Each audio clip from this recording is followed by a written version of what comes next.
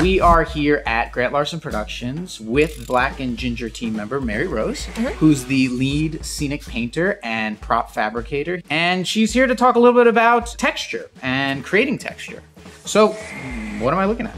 You're looking at some examples of some textures that I've done that people have asked for on sets. So we have wood, marble, stone, cement, and then we have rust. I mean, these were all just blank white pieces of drywall. And then I usually do a base coat. So these are all done in the same tones, just a white and a black. And then I have also a white and a black wash that's in these spray bottles along with water. So I'll do the base coat, and then I'll usually just, through using a rag and again these spray bottles set on the mist setting, while it's wet, I'll just end up spraying on top of this, and then maybe using the rag to kind of dab certain areas, and then that's usually good to go. This was a little more technical just because I had to get the shapes all out. The wood, this had a base coat of like a taupey or brown. I mean, there's different types of wood, but the technique for me would always kind of be very similar or the same. It's just the use of the colors that really kind of differentiate walnut from, say, pine. And then the rust, through the use of different shades of reds and browns and even yellows and oranges, you can do different variations and levels of rust. So just building up various base coats of colors.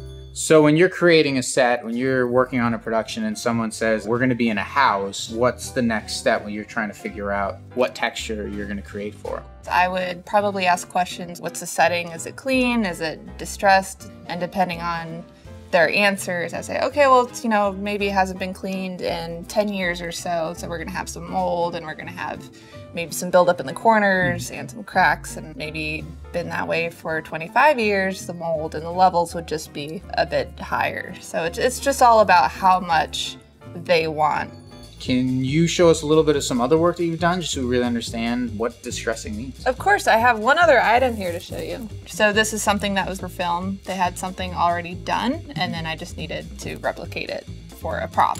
So when the creatives came to you and they said, we want a pale helmet bucket head, what did they say to get you to understand that they wanted something of this type of distressing? Well, I just asked, like, hey, do you guys want it distressed? And to what degree do you want it to be distressed? Because if they wanted to take this further, I would maybe bash it in a little bit, burn some areas, you know, so there's just a degree. But if they're like, oh, we just want a light distressing or maybe a medium distressing, then I'm like, okay, well, I'll usually do it and then present it to them. And if they think it's not enough, I'll do more. If they think it's too much, then I can always take a wet rag and I can bring it back a little bit, so.